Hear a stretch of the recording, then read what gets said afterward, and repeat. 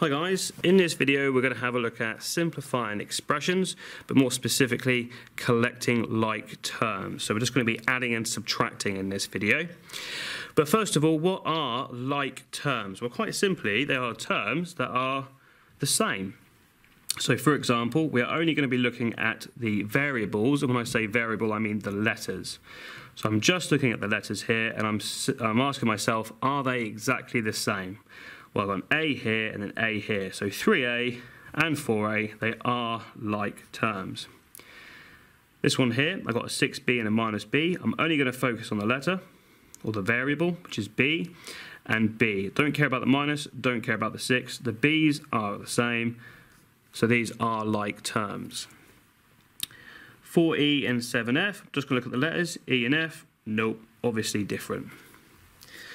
Sometimes you can have terms that have more than one variable, more than one letter. So I've got AC and AD. Now, although the A's are the same, the C's and the D's aren't, and they must be exactly the same. AC and AC, that would work, or AD and AD, that would work, but they're slightly different, so these are not like terms. Okay, this is where it gets a little bit more interesting. X and X squared. These are not like terms because although the letters are the same, the powers, the indices, also need to be the same. So x and x squared are different. They are not like terms. We cannot simplify them. However, this one here, 4x squared minus 6x squared, again, I might ignore the 4 and I ignore the minus 6, just look at the letters, x squared and x squared. So these ones are. So the powers and the letters, or the variables, are exactly the same. This one here, initially looks like it is, but I've got an x and an x squared, so they're different, and a y squared and a y. So actually they are subtly different, and therefore they are not like terms. And finally, I've got an a squared, b cubed, c, so I need to compare everything. A squared and a squared, that's fine. B cubed, that's fine. C and c, so they're exactly the same, so they are like terms. Why is that crucial? Well, you can only simplify or collect like terms. So for example, if we now look at these examples I've got here, A plus A plus A, they are all the same, in which case I can collect them, I can simplify them. I've got one there, another one there, another one there. So how many do I have? I have 3A. Same thing here, I've got a B and a B, they are the same, they are like terms, so I can collect them. 2B plus 5B, well that's 7B. This one here, C and C, so it's fine. 7C, take away 3C, 4C. And we get a bit more interesting here. So D and D, that's fine, I can simplify them, but I've got a bit of negatives, and people struggle with negatives, and I always say the best thing to do is to draw yourself a quick number line, which I'm just going to do over here. So 0, minus 1, minus 2, minus 3, minus 4, and so on. And the first number, minus 4, is where I'm going to start. So I'm at minus 4 and I'm taking away 2, so I'll go down 2, 1, 2, so it'd be minus 6. So it's minus 6, and of course it's D. Now where it gets a little bit more interesting is when you have more than one variable, so more than one letter. But again, we can only collect the like terms. So what I'm going to do is I'm going to have a look at the first one, which is in 6A, so I'm looking at A's, and I've got another one here. Notice I'm circling the sign in front of it because it's 6A plus A, which gives me 7A. And I can look at, I've got a B here and a B here, so I can also simplify those ones there.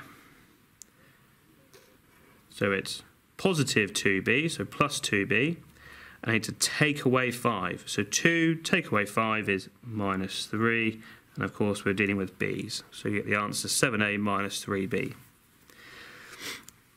This example here, again I'm going to have a look what's the same. I've got an x here, I've got an x squared, but remember they need to be exactly the same, so they are not like terms, so I can't do anything with them. However, I have an 8y and a minus 4y, so the y's are the same, so I can simplify them. So 8y minus 4y is 4y, and then because I can't do nothing with these, it's not a problem, I just leave them alone and they stay the same, so I just write them out. This one here, let's have a look again. I've got my AB, that's an A squared B, so the A's are different, so nope, can't simplify them. This is an AB, so I can simplify this one and this one, because they're both ABs. 5AB minus 2AB gives me 3AB. And then I've got a squared b, so I can simplify these ones, which is awesome. Okay, so 6a squared b minus 6a squared b, well, they actually cancel each other out. If you've got 6 of them, you take away 6 of them, there's nothing left, in which case I don't worry about putting plus 0, I just leave it blank. Example 8 then. Again, I've got my 8x minus 5x, so 8x, take away 5x, leaves me with 3x. And then I've got some numbers here, which is not a problem, we can just simplify them, so minus 5, and I just add 2, which gives me minus 3. And last one for this page, I've got my c, 3c minus 5c, so 3, take away 5 is minus 2c. And then I've got my d's, minus 4d, minus another d. So again, I'm going to come over to my number line here to help me.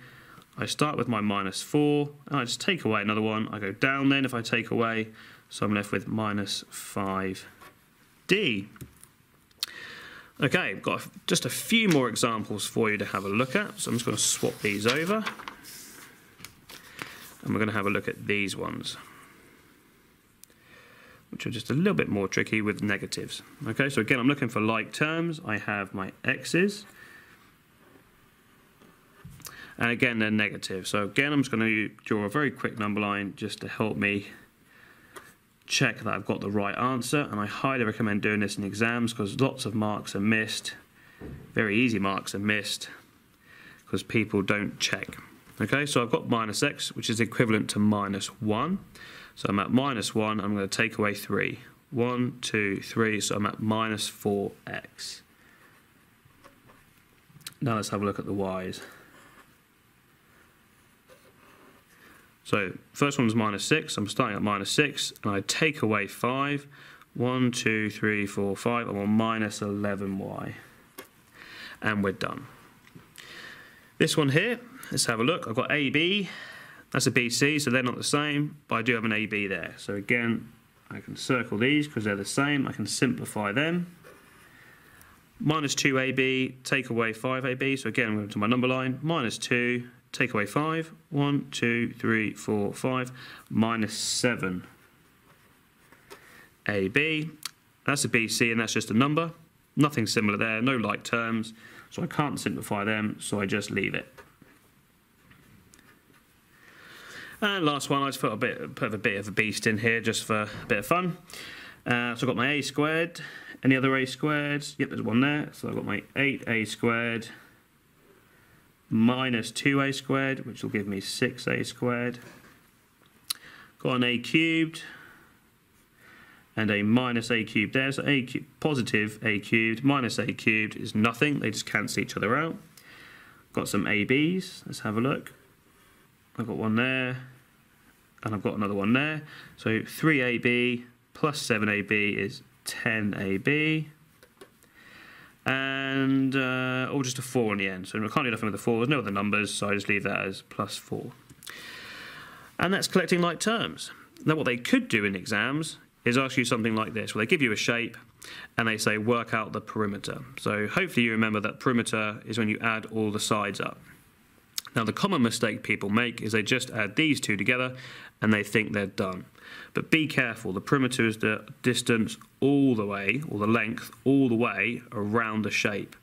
And because it's a rectangle, I know those two are the same, and I know the top and the bottom are the same. So I highly recommend you put them on and then write the whole thing out. So I've got my x minus 1 plus this side plus this side plus this side. So once you've written it all out, we can now simplify it. We can collect our like terms. So 1x, a 2x, another x, and a plus 2x. So how many x's do I have in total? Well, 1, 2, 3, 4, 5, 6. Because they're all positive, I can just add them. Then I've got my numbers, minus 1 plus 5, minus 1 plus 5. Minus 1 plus 5 is 4. Take away 1 is 3, add 5 is 8. And so the perimeter of this shape is 6x plus 8. Just an example where collecting like terms can be used in a slightly different context. Hopefully that helps, guys. Thanks for watching.